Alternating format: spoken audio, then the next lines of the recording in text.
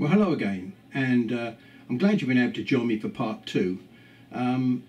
It probably means that you're pretty serious about purchasing one of these Chinese laser cutting machines, or you already have one and haven't much of a clue about how to use it.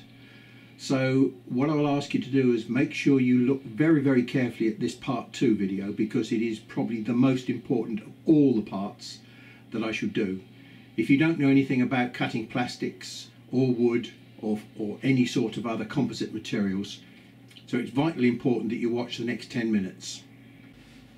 Let's take a brief look at how light passes through a lens. The top picture shows you clearly how white light, which is made up of all the colours of the rainbow, each one of those colours passes through the lens in a different way and finishes up at a different focus point, as you can see there, from the blue at one end of the spectrum to the red at the other end of the spectrum. If you use a light which has only got one colour in it, it's called a monochromatic light, and a good example of that would be one of the orange sodium street lights. You will see that as the light comes in from all different directions, it passes through the lens and gets split up in different ways, and again you don't get a focus point, you get a variation of focus points depending on how the rays come in and exit the lens. If the light arrives at the lens parallel and it's only composed of one wavelength, then as it passes through the lens it will focus down to a single point. Now the CO2 laser has exactly those properties. It emits its power and light in what they call the infrared spectrum. It's around about 10 micrometers wavelength, which is about the third of the thickness of a human hair, and the energy is totally invisible. You can't see infrared heat, but you can feel it. If you put your hand out in front of a fire, you'll feel the infrared heat. That's basically what's happening here. And then we take that heat and we focus it down to a single point. Here we can see a diagram of the head itself, the actual laser cutting head. The beam comes in at the top left hand side from the laser, and you'll notice that it is parallel and that it turns through 90 degrees off of a 45-degree mirror and then passes down the center tube through a focusing lens. That lens converges the beam down to a very narrow neck, probably about the thickness of a human hair. Coming into the nozzle from the left hand side, you can see there's something called cutting gas. Now that gas in normal lasers it could be oxygen, it could be nitrogen, high pressure nitrogen, or it could be air. Depends on what the material is that you're cutting. In this instance we're using air because we're only cutting very thin, light, easy to cut materials. Now if you look carefully at this picture, you will see that the point where the laser beam focuses is actually halfway across the workpiece. In other words, it's halfway down from the top and halfway up from the bottom. That's the ideal situation for setting the focus point. In reality, the beam doesn't actually focus down to an absolutely 0 point. So as you can see from this diagram here, although there is a theoretical point right at the middle of the picture, in reality the laser beam curves, and there is a section there, the length B, which is the usable length of focus point, where it's approximately parallel, probably something in the region of about 30 to 50 microns. So it is quite important that you get the focus point set to the center of the material that you're using if you're cutting through the material. If you're engraving on the surface of the material, then you probably need the focus point set much more towards the surface of the material rather than into the center of the material. Now this Chinese 50-watt laser has got so little power that there is no way that it could ever cut any metal. So you may well ask, why am I therefore showing you properties of various metals? What I'd like you to look at is the first 4 items in there, which gold, silver, copper and aluminium, and the second column is something called absorptivity. If you fire a laser at the surface of those materials, the crystal structure of the solid material is such that it will only absorb around about between 0.5% and 1% of the energy that you're firing at it. So that means 99% of the energy is reflected back off the surface of these materials. They've also got an extremely high thermal conductivity, i.e. any energy that does get absorbed by the surface very quickly gets dissipated because they're very good conductors of heat. Basically, these materials are very difficult to start and to melt and cut. It's not the cutting problem that I'm worried about, it's the reflectivity problem that I'm worried about.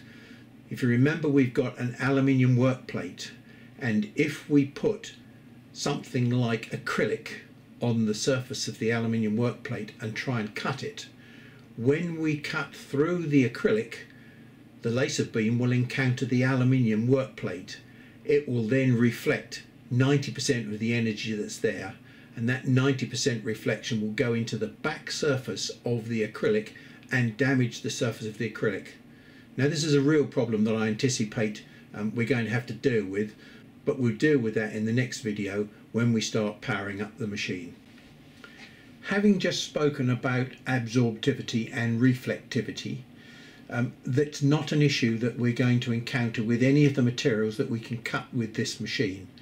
All the plastics and the wood type materials, cardboard, paper, that we're going to be able to use on this machine have all got 100% absorptivity. In other words, they do not reflect any of the energy that you fire at the surface.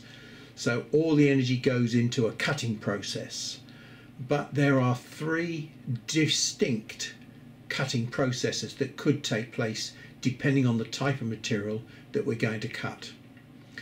The first one that I'm going to mention here is something called melt shearing. Now, melt shearing is a process that takes place for all metals and all these thermoplastics that I've mentioned on here. Basically, you fire the laser at the surface of the material, a pool of molten material is generated because of the heating effect, and then you blow the molten material away with a stream of gas, and you can see the blobs falling out underneath, leaving behind a very narrow cut width as we move the laser beam around the surface of the material. The next cutting mechanism is something called vaporization. Now, it is self-explanatory, and you will only come across it for acrylic material. The energy of the laser beam hits the surface and the acrylic just vaporizes into a gas. The heat of the beam tends to make the edge of the cut slightly liquid and soft. So with acrylic, it is quite important to get the gas flow correct. If you have too much gas pressure, the cut edge will look frosted. And if you get the gas pressure just right, you'll get a lovely crystal clear flame polished edge. So the third and final mechanism that you're going to come across for cutting is something called chemical degradation. You'll come across this with wood, paper, or other sorts of natural products. Basically, it's burning, but what it amounts to is that you're breaking down the chemical bonds in the cellulose and destroying it. You're degrading the material, and then you're blowing away the smoke, the fumes, the debris with a gas jet again. Now, there are other materials shown below there, like epoxy, PVC, polycarbonate, PETG and polyurethane. These materials will cut by this mechanism, but I hope you never see it. Now, one of the main reasons why I'm doing this little piece of theory about laser cutting is this next section here. Ignorance of the type of material that you're going to cut could be very serious to your health. So please read what I've got written here very, very carefully.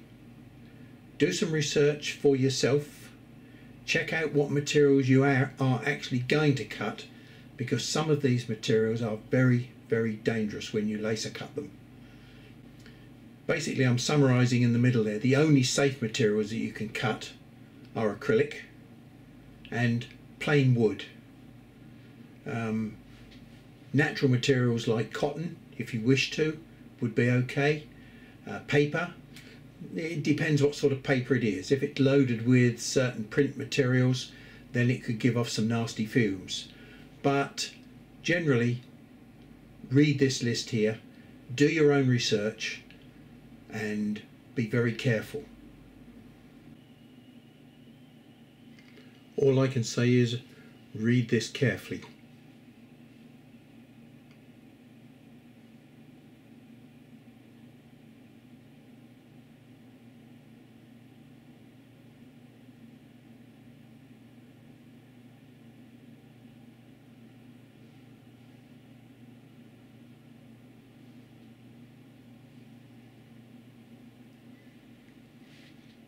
I do hope you're getting the message now. These machines are seriously dangerous if you treat them like toys. So please, please, please be careful.